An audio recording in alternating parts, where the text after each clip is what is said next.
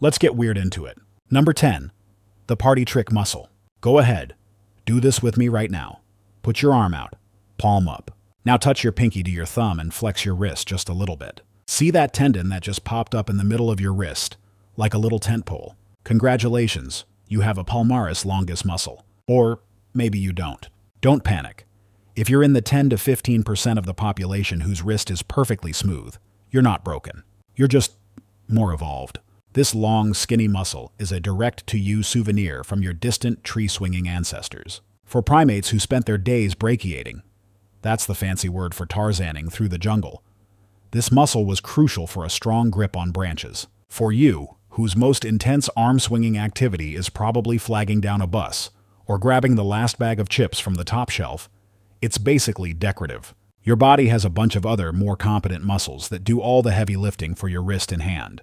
The palmaris longus is just hanging out, a relic of a life you never lived. It's so pointless that when surgeons need a tendon to reconstruct another, more important part of your body, this is the first one they go for. They just snip it out and move it somewhere else. It is the ultimate organ donor, a spare part you can give away while you're still using the machine. It's your body's equivalent of keeping your baby teeth in a jar, a weird, slightly gross reminder of a past you've completely outgrown. Number 9. Your built-in goggles. Imagine watching a lizard. Its eye, unblinking, stares back. And then, a ghostly, translucent film slides across its eyeball from the side. It's a third eyelid, a biological windshield wiper that protects the eye and keeps it moist without fully closing it. Birds have it, sharks have it, your cat has it, and so do you. Sort of. Look in the mirror. See that little pink fleshy bit in the inner corner of your eye, right next to your tear duct? That's called the plica semilunaris, and it is the sad, shriveled, retired remnant of your very own third eyelid. Back when our ancestors were maybe living in dustier, grittier, or wetter environments, this membrane would have been a full-on, functional eyelid. It would have swept across your cornea, clearing debris and providing protection, like a pair of built-in safety goggles. But now it's just there. It produces a bit of that gunk you wipe out of your eyes in the morning, but that's about the extent of its job description. It's a ghost in your eye socket. A tiny pink monument to a feature your body decided was no longer worth the upkeep. It just sits there, watching you scroll through your phone for hours, a silent vestigial witness to how little you need to protect your eyes from the dangers of the modern world. Number 8. The elf ears. Run your finger along the outer rim of your ear, that curved bit of cartilage at the top. You might feel a little bump, a slight thickening, or point along the ridge. If you have it, you've found what's known as Darwin's tubercle. It's a leftover fold from a time when your ancestors had bigger, pointier ears. Think Spock, but less logical. In many mammals, pointy ears act like little satellite dishes, helping to funnel and focus sound waves. They can even swivel independently to pinpoint the location of a predator, or, more likely, a tasty snack. Our ancient primate relatives had a similar setup, but as humans evolved, our ears got smaller, rounder, and significantly less mobile. The muscles that once let us pivot our ears like a cat are now mostly useless, though some people can still wiggle theirs, and the pointy tip has been reduced to this tiny, insignificant bump. It serves no function. It doesn't help you hear better. It doesn't do anything except act as a tiny genetic marker, a little arrow pointing back up your evolutionary tree. It's your body's equivalent of a single pixel from an old photo that got stuck on the screen. It's a whisper of a feature, the faint anatomical echo of a time when your ears weren't just for holding up your glasses. Number 7. The useless abs. You can do 1,000 crunches a day. You can sculpt a perfect six-pack, but you will never, ever be able to show off your pyramidalis muscle. Mostly because it's tiny, and for about 20% of people, it's not even there. This small triangular muscle sits in your lower abdomen, right on top of your rectus abdominis, the muscles that actually make up that six-pack. Its job is to tense a fibrous band of tissue called the linea alba.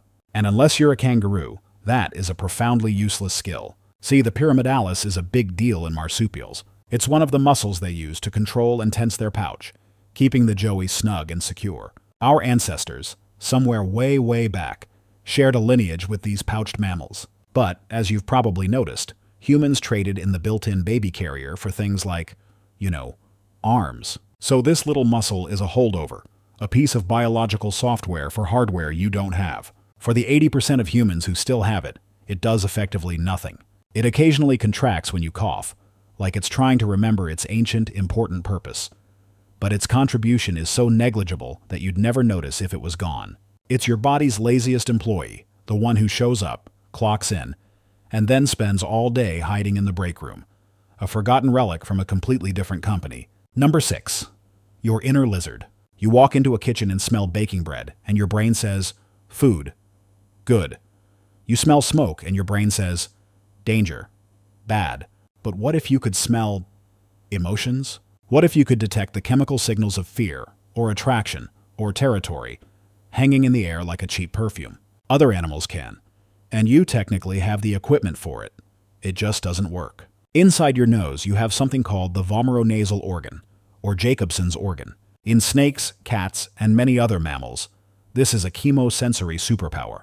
It's a special organ that detects pheromones, the chemical messengers that govern social and reproductive behaviors. When a snake flicks its tongue, it's not tasting the air. It's gathering scent particles and delivering them directly to this organ. You have one too. It's a tiny pit inside your nasal cavity. The hardware is installed. The problem is, the wiring has been cut. In humans, the vomeronasal organ has no functional nerve connections to the brain. It's a disconnected phone line. It's a USB port with nothing plugged into it. Our ancestors likely used it. But as primates began to rely more on vision, especially color vision, for spotting ripe fruit and potential mates, the sense of smell, particularly this specialized pheromonal sense, took a back seat. Evolution just stopped paying the subscription fee. So you walk around every day with a dormant, fossilized superpower tucked away in your skull, completely blind to a whole world of chemical information that's floating right under your nose. Number 5. The phantom tail. There are few pains as uniquely sharp and humiliating as missing a chair and landing directly on your tailbone.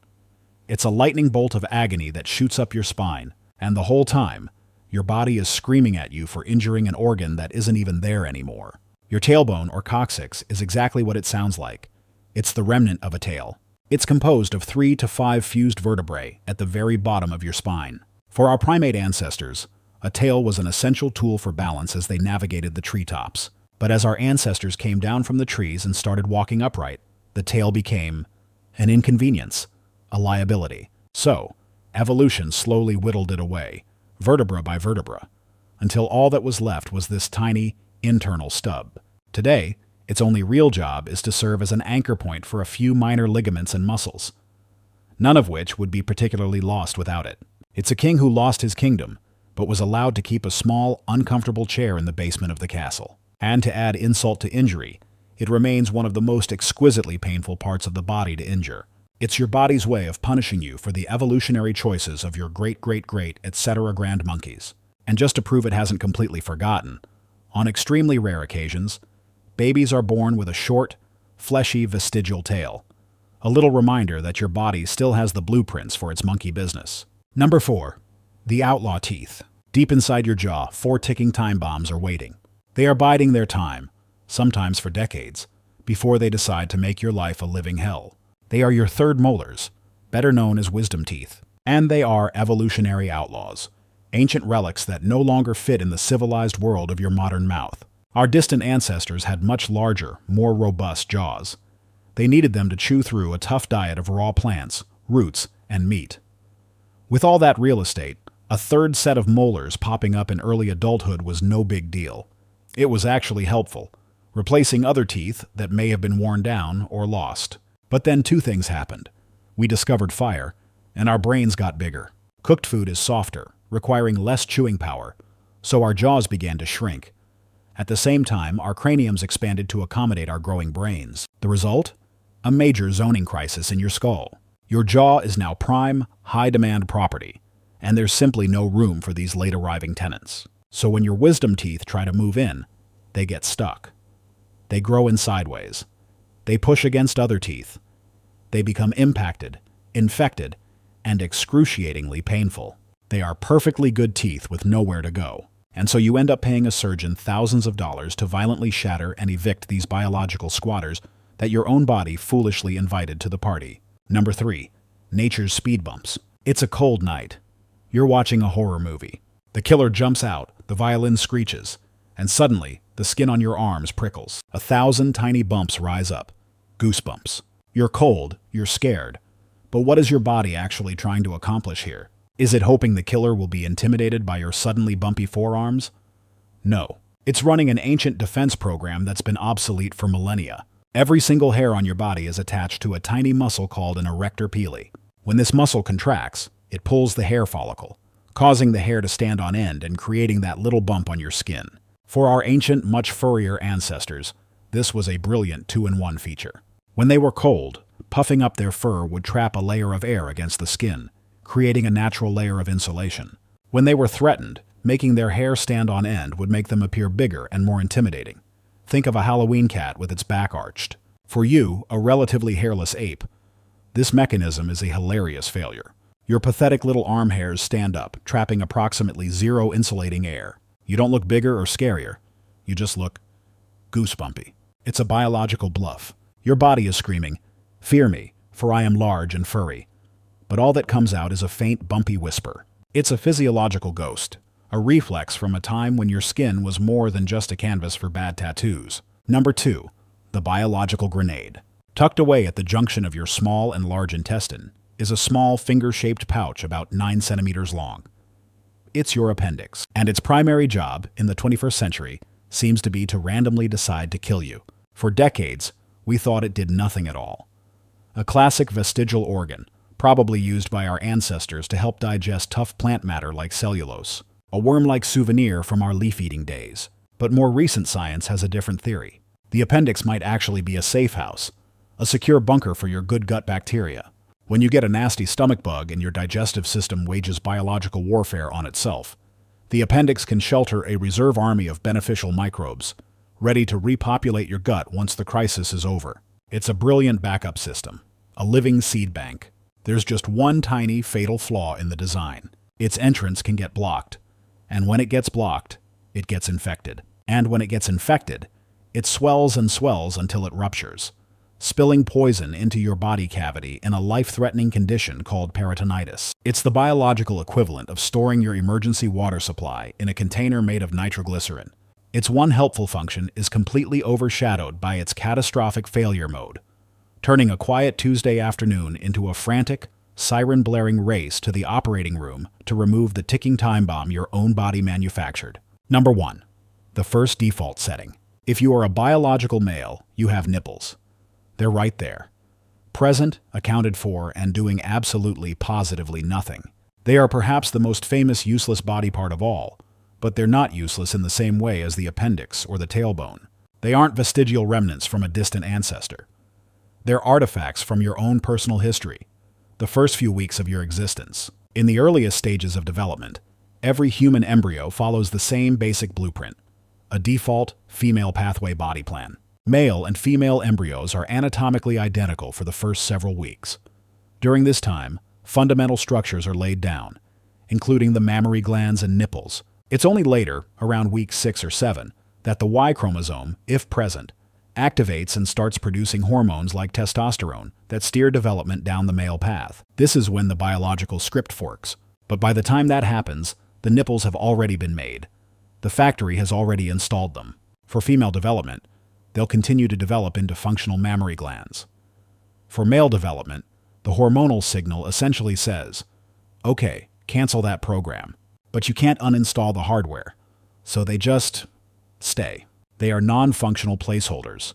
They're the biological equivalent of a fake button on a piece of electronics, left there because it was part of the original design mold, and it was easier to leave it than to retool the whole assembly line. They are a permanent, physical reminder that for the first moments of your life, your body was working from a universal starter pack, before it got the memo on which version it was supposed to become. And that's our time for today.